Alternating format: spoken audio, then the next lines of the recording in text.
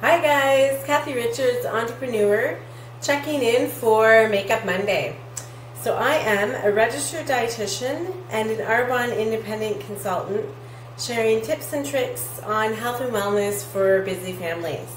So today is week 9 in my makeup series, so stay tuned. I may be back next week. I haven't gone through all of our wonderful makeup products.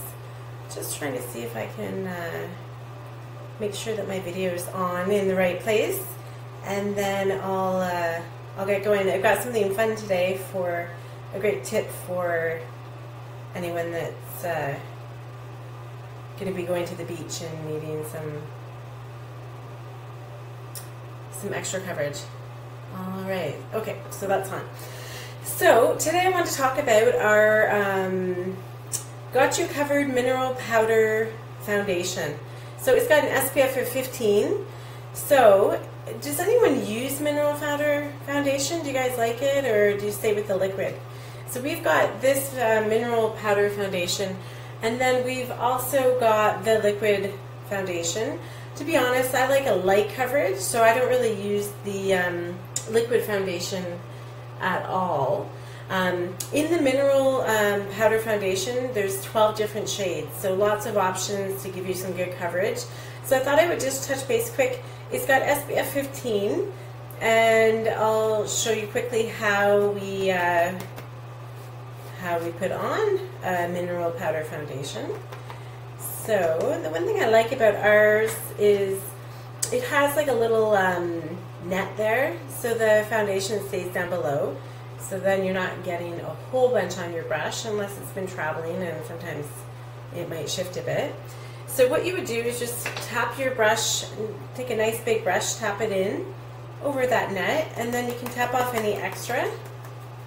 And then the best way to apply a mineral powder foundation is in small circular motions.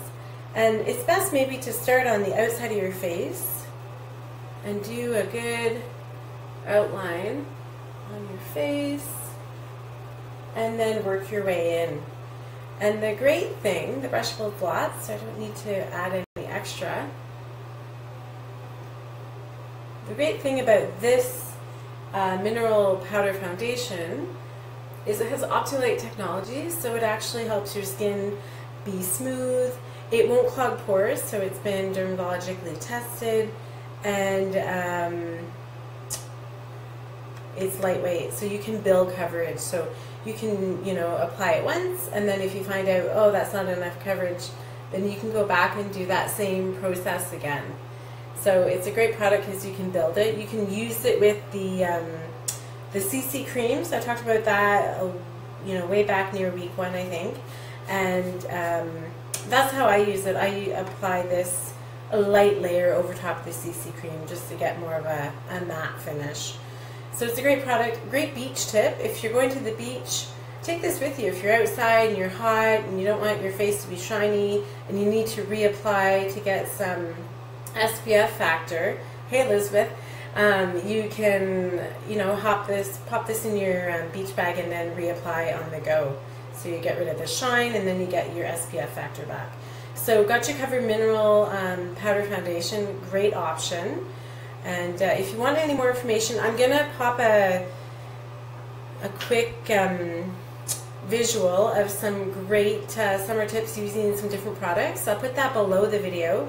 And then if you want any more information, if you want some help color matching to see what foundation is right for you, if you're in the Ottawa area, let me know. I'm happy to set that up for you. And if not, you can take a look on the website. Like I said, there's 12 different colors of that mineral powder, so lots of options to match different skin tones. So hop on over to my Kathy Richards Entrepreneur Facebook page, and then you can check the link there. Alright, so thanks for popping in. I hope everyone enjoys the summer.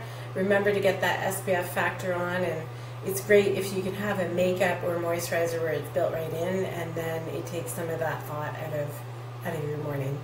Okay, I hope you guys have a great week, and I'll see you on Wednesday for Wellness Wednesday. Bye guys!